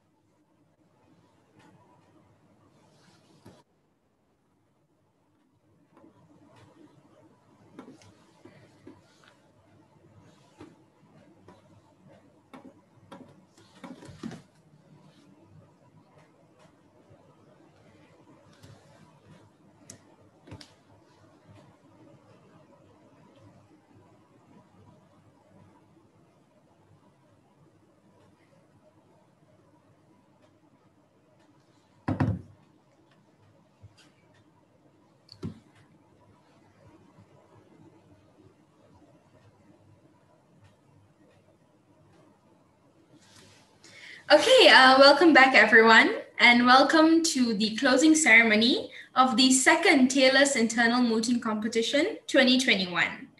So I know everyone is very eager to hear the results, but before we go into the results, we'd like to take this opportunity to thank a few key players who have made this event possible. Firstly, of course, Taylor's Law School for giving us the opportunity to pursue competitions and events like this and allowing us to constantly grow despite being such a young club. Secondly, our moot master, Mr. Hacharan Singh, without whom none of this would be possible. He is the heart and soul of Taylor's Mooting Society, as anyone here will tell you. Without his wit and all his jokes and his care, none of us would be here today. Moreover, while he's here, we'd like to thank our founder, Amitesh Deva, who since starting this club 2 years ago in 2019, has offered us an insurmountable amount of support. In fact, for this very competition, he drafted the moot problem and helped us judge 2 moot rounds. So we really do owe it all to him.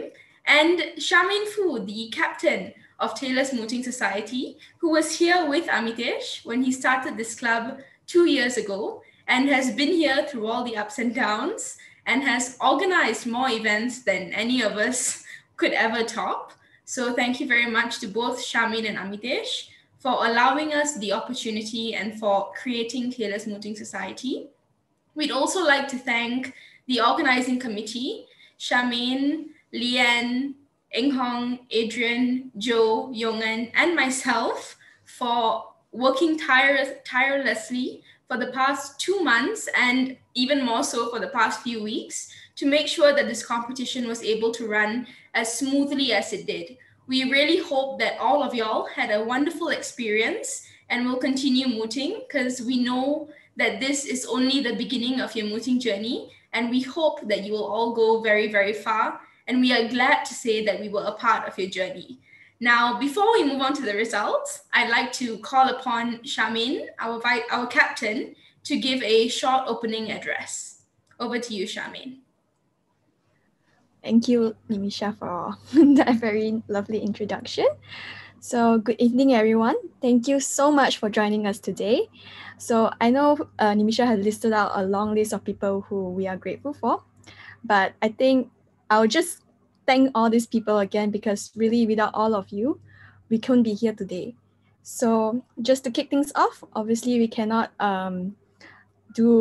today would not have been possible without the support from the law school, especially Mr. Hacharan and Mr. Laiman On, who has helped us throughout this journey. We are also very grateful towards all the judges who spent their day off on a Saturday with us today in judging this moot competition. I'm sure our mooters have benefited from your guidance and feedback. Next, I'd like to thank my wonderful and very capable board of directors who have worked tirelessly from planning it since last September to what we have accomplished today. And these people are Nimisha, Adrian, Eng Hong, Jokao, Lian, Yong En. The next thank you goes to the founder of our Moot Society, Amitesh, for his contribution in drafting the moot problem for today's competition. And of course, we could not have carried out the moots without all the help from our volunteers in assisting the moot rounds today. Last but not least, a big thank you to the participants for their interest in participating in today's competition.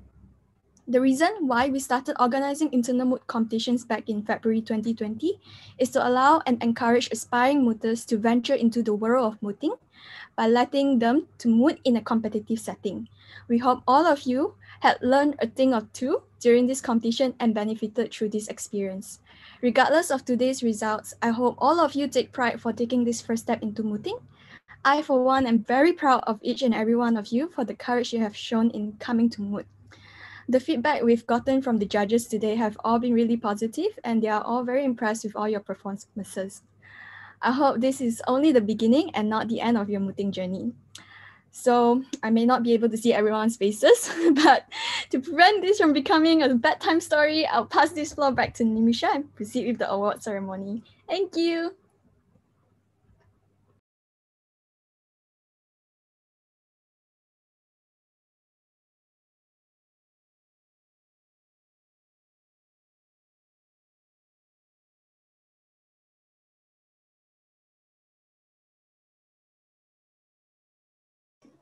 Okay, sorry, that was a slight technical difficulty. Before we move on to the winners, one last group of people that we need to thank are the volunteers, students of Taylor's Law School, the bailiffs, assistant bailiffs, and timekeepers who took the day off to help us out. And while I'm sure they learned a lot and had a great time watching all of you moot, we really wouldn't have been able to get this done without all of them. 17 of them, ranging from semester 1 students to semester 4 students, took the day off to come and help us, and we are very, very grateful for that. So without further ado, we are going to now announce the winners and all the prize winners of Taylor's internal mooting competition. So let's begin. Okay, so. Oh, and you guys are free to unmute yourself and clap if you like. In fact, please unmute yourself and clap. We obviously can't be there in person, but we want this to feel like a celebration as much as possible. Okay, so next slide, please. Okay, so as we mentioned just now, because of how well all of you performed in this competition, we have updated from 3 speaker awards to 5 best speaker awards. So in 5th place, we have with a speaker score of 172 points. Drum roll, please. Thank you. Sorry. We have